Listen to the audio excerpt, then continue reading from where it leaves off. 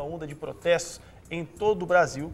Um dos mais violentos ocorreu no sábado em Belo Horizonte. A Polícia Militar, inclusive, prevê confrontos contundentes com ativistas às imediações do Mineirão na próxima quarta-feira, quando irão jogar Brasil e Uruguai pelas semifinais da Copa das Confederações. Eu dou o confronto como certo, afirmou o comandante-geral da PM de Minas Gerais, Márcio Santana, e segundo o comandante, a expectativa é de um confronto mais violento ainda ocorrido aqui em razão da experiência dos conflitos de sábado. E, inclusive, no sábado, 60 mil pessoas participaram dos protestos em Belo Horizonte, mas apenas um grupo enfrentou a polícia. E para a próxima quarta-feira, o perímetro estabelecido pela FIFA no entorno do Mineirão, na Pampulha, será mantido. A polícia informou que vai mudar as estratégias de combate, intensificando a atuação nos locais mais atacados no último protesto. E como a Praça 7 e ao longo da Avenida Antônio Carlos, que foram esses lugares onde a gente viu os maiores focos de destruição e também de vândalos que estavam, infelizmente, infiltrados no meio da população. A gente vai entrar bastante nesse assunto. Tem uma matéria aqui, inclusive uma notícia sobre o estado de saúde de um dos adolescentes que caiu. Eu vou falar sobre esse estado de saúde dele, inclusive. A gente vai já comentar, então, doutor, sobre a manifestação, porque o estado de saúde, inclusive de um adolescente que caiu do viaduto José Alencar, de uma altura aproximada de 5 metros na região da Pampulha, em Belo Horizonte, durante as manifestações, o que reuniu, claro, mais de 60 mil pessoas, como eu disse, nesse sábado, apresentou melhora e o estado de saúde está estável. O jovem de 17 anos está internado no Hospital de Pronto-Socorro HPS João 23 e, segundo a assessoria do HPS, o rapaz deu entrada no hospital com traumatismo craniano.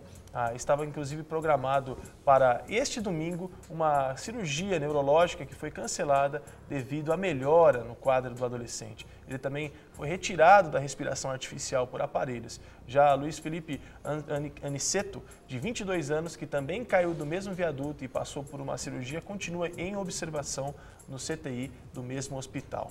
A gente noticiou já para entrar nesse assunto de vez, doutor, porque a gente comentou muito aqui sobre essas manifestações, é claro, diante da informação que eu, Felipe e Luciana temos, estudamos, mas nada se compara a uma vida dedicada à sociedade, como é a sua vida. Eu queria que o senhor passasse um pouco do olhar clínico dessas manifestações, um explanado mesmo, fica à vontade, doutor. Bom, eu acho que assim, vamos começar então pelo sábado, né? A manifestação, acho que até fazendo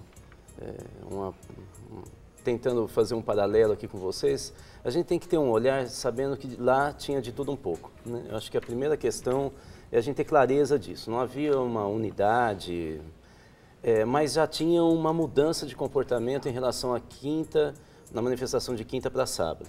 O que nós tivemos lá na manifestação? Em primeiro lugar, nós tivemos, eu estive com a minha equipe, a nossa equipe está fazendo uma espécie de observatório, principalmente em Belo Horizonte, é obrigação do sociólogo, né, acompanhar a maior mobilização social desse século até aqui.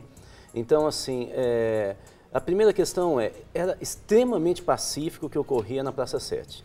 Um verdadeiro carnaval político, tinha de tudo ali, uma arca de Noé política, uma coisa muito impressionante. Mães com filhinhos pequenos mesmo, né, dando a mão, assim, famílias, muita gente fazendo seus cartazes à mão, no chão mesmo ali da Praça 7, das ruas da imediação, um clima muito tranquilo. Eu conversei com vários policiais, tenentes, eles estavam sorrindo, e o que deu para perceber é que desde o início havia inteligência policial, obviamente que devia ter gente apaisana, mas tinha muita gente fardada, ou seja, estava muito claro. Eu vi um PM, por exemplo, com um maço de flores amarelas, ele estava declaradamente dizendo, nós estamos aqui.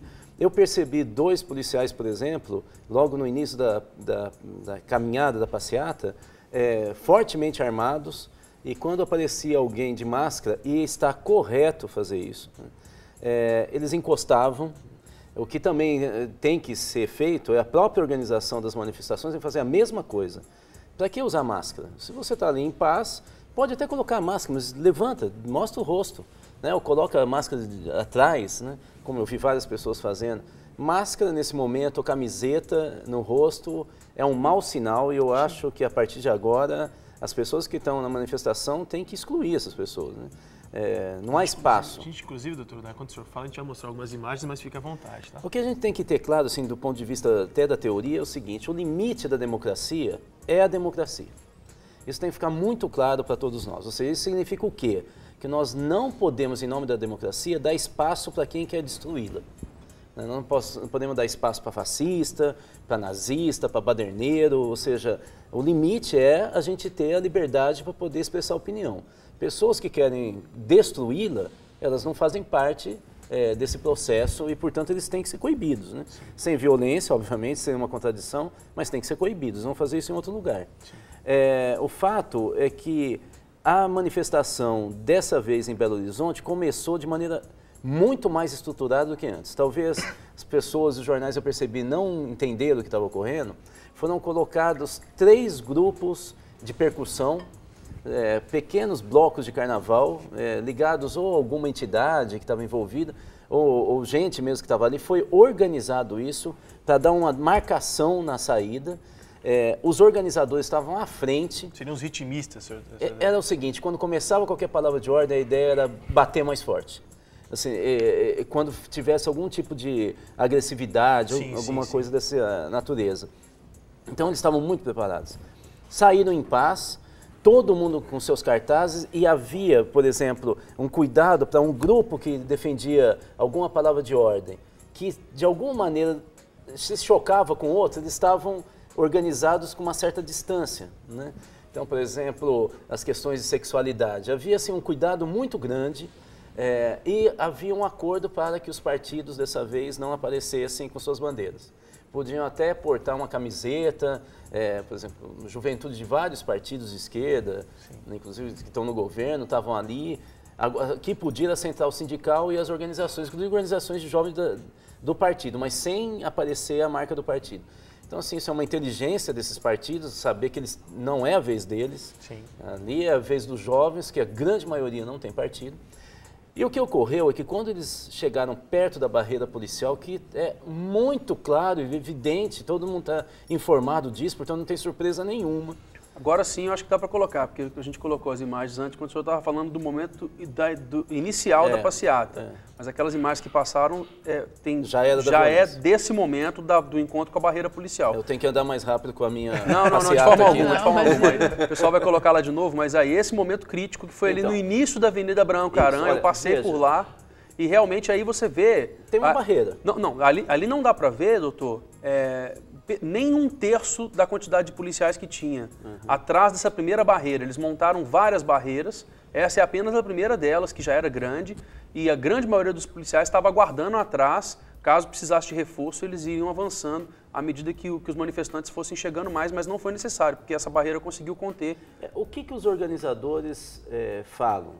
Eles ficaram muito assustados porque teve um grupo que não era nem grande, muito radicalizado, que entrou quase marchando pela esquerda. Deu para ver. Um bloco vestido de preto. Com capacetes. Que é aquelas pessoas que acham que tem que acabar tudo, né?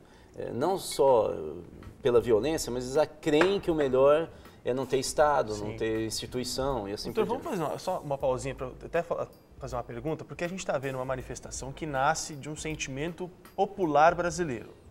Apartidário, não antipartidário, mas apartidário.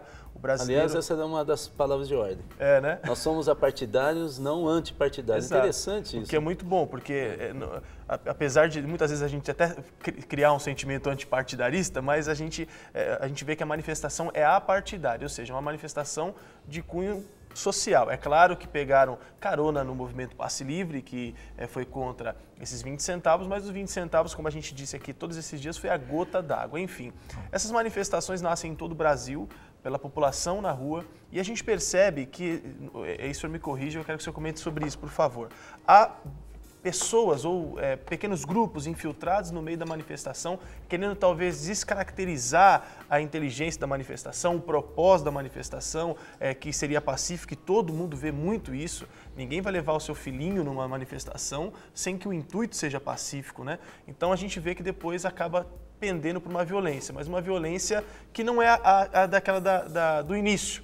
E até conversando com uma produtora aqui do nosso canal, ela disse que o destino, quando fosse o Mineirão e viram que tinha barreira policial, os manifestantes, os líderes da manifestação estavam deslocando para que fosse ao entorno do Mineirão e não houvesse o conflito, e então subiu algumas pessoas vestidas de preto com capacetes, desviando a manifestação, como quem diz, não, é para cá, é para cá. Mas você sabe aí que começa a me preocupar.